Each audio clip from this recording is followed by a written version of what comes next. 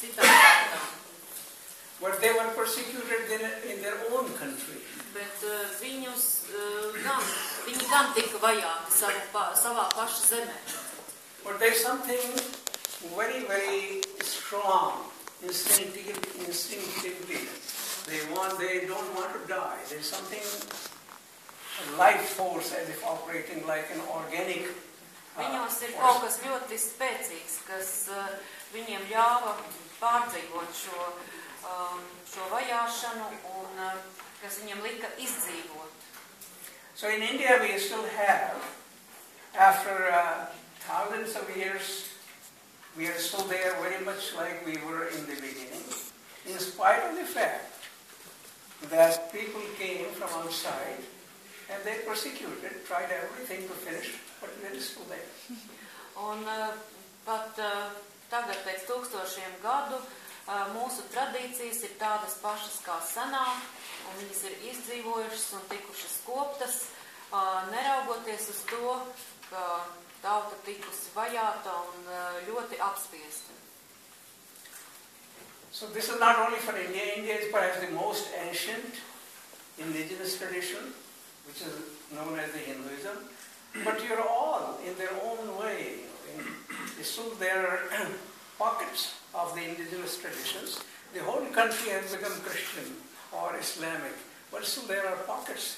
People don't want to simply die. I mean, there's something, a kind of living force operating in the system that keeps you going. Un kaut arī valsts ir tikusi kristianizēta, vai arī daļa no tās ir islamticīgie, tomēr ir atsevišķas saliņas, kas nes senās tradīcijas un vienkārši negrib izmirt. Viņi to uztur un saglabā un tas dzīvo. And there is a word in Sanskrit, it's known as jijivisha. Ir viens vārds sanskritā, kurš tikko izrunāts. Jijivisha means a strong will to survive.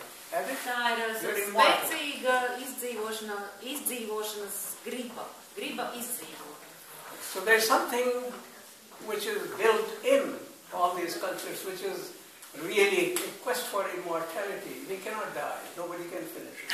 Tas ir kaut kas ļoti dziļi iedzimts šajās kultūrās, ka viņas negrib izmirt, ka viņas grib dzīvot un pastāvēt. That was a little introduction because my talk was already given, in a very graphic way by Vijayaji. And by the way, Vijaya is the name of the goddess. And she is the consort of Shiva.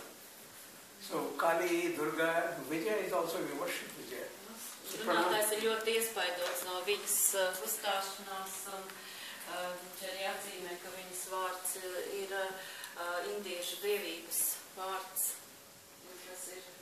Latvia and India have very old connections. Latvijai un Indijai ir ļoti senas saiknes. One of the very famous yoga teachers who really popularized yoga was Indira Devi. You know that? She was a Latvian. She went to India. You said... She was a Latvian. Indira. What time was it? This was close to about 70, 80 years ago. Jau pirms 70, 80 gadiem bija tāda jogas skolotāja. Indira. Yeah. Indira Devi. Jā. Viņa bija latvieta, viņa devās uz Indiju un apguva šīs There is a very famous yoga teacher known as Iyengar, B.K.S. Iyengar. She was contemporary of Iyengar. The teacher of Iyengar and Indira Devi was the same person. He was brother-in-law of Iyengar. So this is another cultural connection with Latvia. Šī jogas skolotāja, viņa arī ir viens no kultūras saiknēm starp Indiju un Latviju, kas ir jau sen iedibināts līdz ar to. So now I come to the topic. Ķersimies pie galvenās tēmas. The theme of the conference was the calendar. calendar has to do with the time. Kalendārs ir mūsu tēma, un tātad aplūkojam, tas ir laiks. And I'm not an astronomer, I'm not a Jyotishi, I'm not an astrologer. So I thought that I should come up with something that is universal and that will appeal to everyone. Kā es neesmu astrologs vai cits veida speciālists, kas būtu ar to saistīts, bet what you said you will then present it as Universal. Bet es to mēģināšu tādā vispārīgā veidā pasniegt. Well, calendar has to do with the movement of the time. Kalendārs būtība ir saistīta ar laika kustību. The dance of Shiva is the cosmic dance movement, as Vijayaji so beautifully explained it. Kā Šivas deja ir saistīta ar kustību kosmosā, ar to, kas And ir we can go to the kustība. first slide. Nākamo slaidu. Okay, go back. So this is the explanation of the dance of Shiva. This is the dance of creation as well as the dance of destruction. And it will become very clear as we come to the pose of Shiva, which is known as Dhataraja.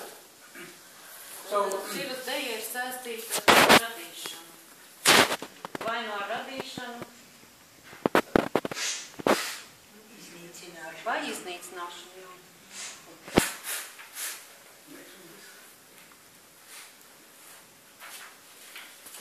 and then the Kala Chakra means wheel of time. Kala čakra nozīmē laika rats.